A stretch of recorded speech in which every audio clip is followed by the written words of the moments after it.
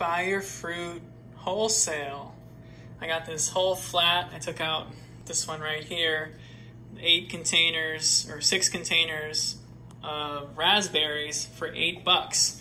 So it's 4.5 pounds of raspberries. And they look just fine. Now they need to be eaten in the next day or two, but this was only $8. And, you know, they're not organic, but they're nice and ripe and soft and ready to go. So buy your fruit wholesale for major deals and steals.